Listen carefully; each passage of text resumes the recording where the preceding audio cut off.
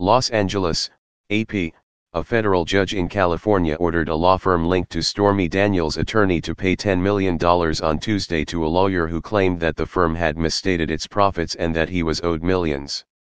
The judgment came after Jason Frank, who used to work at Eagan Avenatti, alleged that the law firm failed to pay a $4.85 million settlement he had reached in December.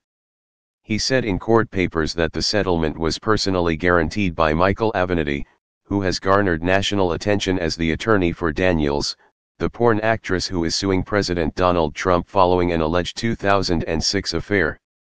Frank had worked at Avannatti's firm under an independent contractor agreement and was supposed to collect 25% of the firm's annual profits, along with 20% of fees his clients paid, according to court documents. He resigned in May 2016 after alleging that the firm didn't pay him millions of dollars that he was owed, misstated the firm's profits and wouldn't provide copies of tax returns and other financial documents.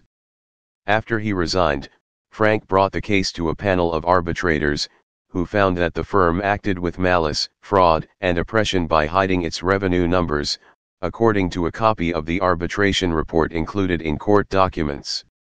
In December, Frank settled with Avannatti's firm for a total of $4.85 million, which was supposed to include an initial $2 million payment and then a second payment for $2.85 million. The $2 million payment was supposed to be made by May 14, but Avenatti and his firm never paid, Frank said in court papers. The settlement agreement included a clause that the firm couldn't oppose a request for a $10 million judgment if the settlement payments weren't made within 3 days of the due date. Frank did not immediately return a telephone message seeking comment on Tuesday. The judgment is final and cannot be appealed, U.S. Bankruptcy Judge Catherine Bauer said in her ruling. Court records in the bankruptcy proceeding also show Avenatti had personally agreed to pay about $2.4 million in back taxes and penalties. During Tuesday's hearing, an assistant U.S. attorney said Avenatti had not made a payment that was due last week for unpaid taxes as part of the agreement that was reached in January.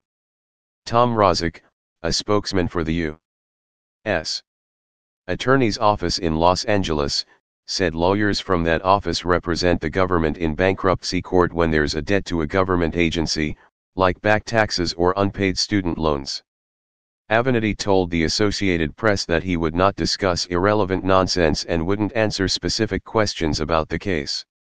Court documents say Avenatti is the managing member and majority equity holder of Eagan Avenatti and solely owns and controls another firm, Avenatti and Associates, which represents Daniels. Daniels, whose real name is Stephanie Clifford, has said she had an affair with Trump in 2006 and has sued to invalidate the confidentiality agreement she signed days before the 2016 presidential election that prevents her discussing it. She's also suing Trump and his personal attorney, Michael Cohen, alleging defamation.